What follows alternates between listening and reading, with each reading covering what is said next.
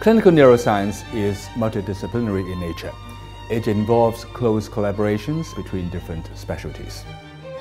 My research focuses on clinical neuroscience. Particularly, I'm interested in brain tumor biology and its treatment.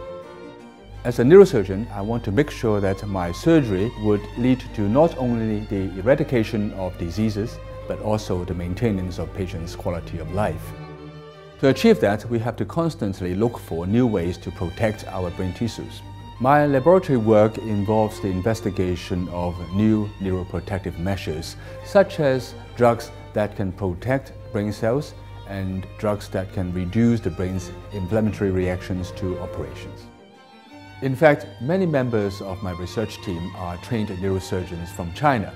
We share the same passion for meeting the same clinical needs in our patients. Professor Leung is an outstanding neurosurgeon. His research is focused on enhancing the chemo effect of current therapy against brain cancer, as well as enhancing the prognosis of spinal cord injury patients.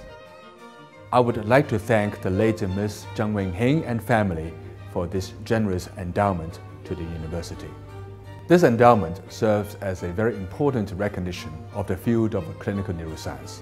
We should use it to further our research and to continue to look for answers.